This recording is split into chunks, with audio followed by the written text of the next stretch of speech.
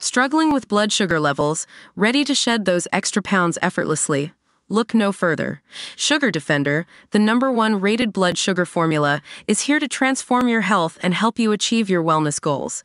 Click the link in the video description to get started with Sugar Defender today.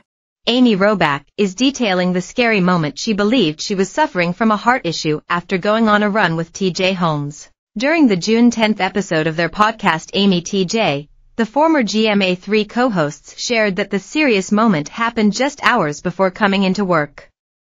Robach, 51, said her anxiety has been elevated recently, which is one of the reasons she thought she was having a health scare. We had just gone on a run and I was perfectly fine.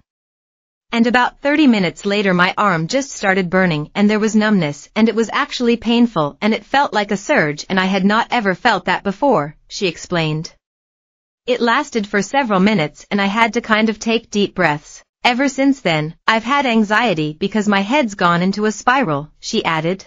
Robach said she got nervous because she hasn't had any heart problems since she was 38 and underwent surgery to address a dangerous arrhythmia. Never miss a story. Sign up for our channel's free daily newsletter to stay up to date on the best of what our channel has to offer, from celebrity news to compelling human interest stories. The Our Channel Puzzler crossword is here. How quickly can you solve it? Play now. I just started to freak out like, oh no, what if I'm having a heart issue? And I just haven't been able to shake the anxiety, she said, joking that she has self-imposed heart palpitations. Both Robach and Holmes agreed that anyone who's had some sort of health scare or battle tends to overreact. You go to worst case scenario because it happened once when you didn't think it could, she said. Something that I normally would just laugh off, all of a sudden I'm thinking, now I feel a little lightheaded, maybe I have a brain tumor.